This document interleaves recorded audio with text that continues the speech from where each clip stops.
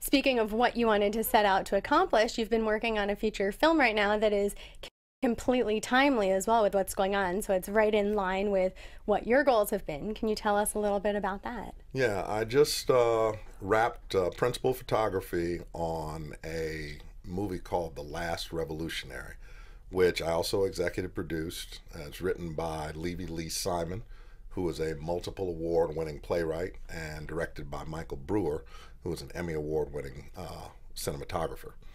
And The Last Revolutionary is, if you can imagine, if you time traveled a black liberation revolutionary from 1972 and dropped him into 2016, and he was looking out the window trying to see how life had changed or not. And from his perspective, things really haven't changed, so why are we not doing more to change them?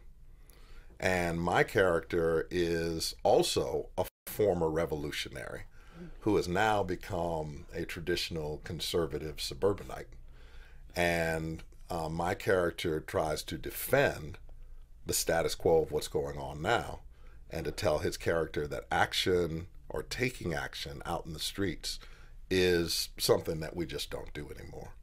And so it is a real conflict discussion about what's going on in the streets now and what we should be doing about it. I think that most people that are my age, who lived through the 70s, we're looking at what's going on in the streets right now, and we know it's wrong. We are conflicted as to what to do about it.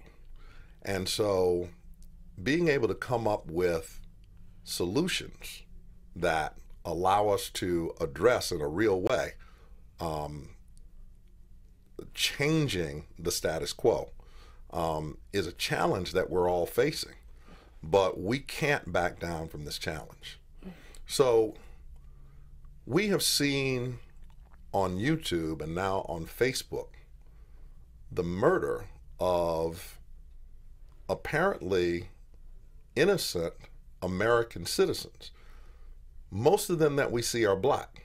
They're not all black. This is something, it is a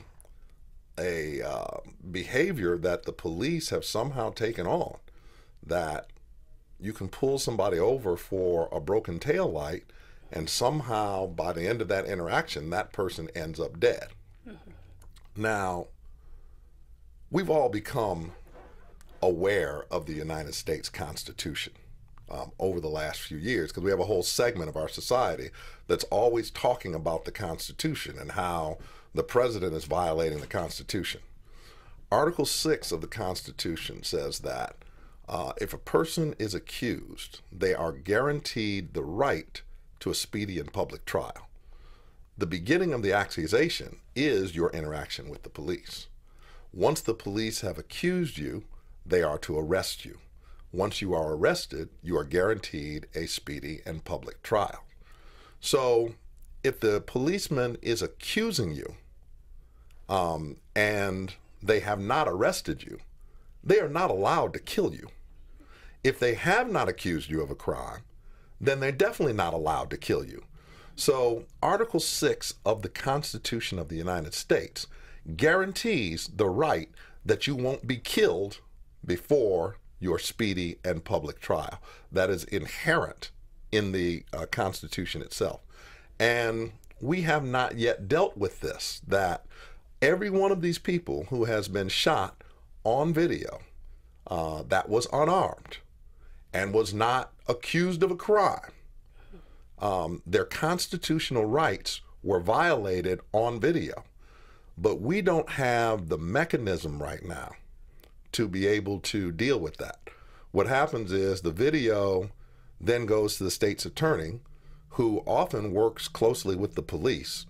The state's attorney decides whether or not to take it to a grand jury, which often he does not, and that's where the investigation dies.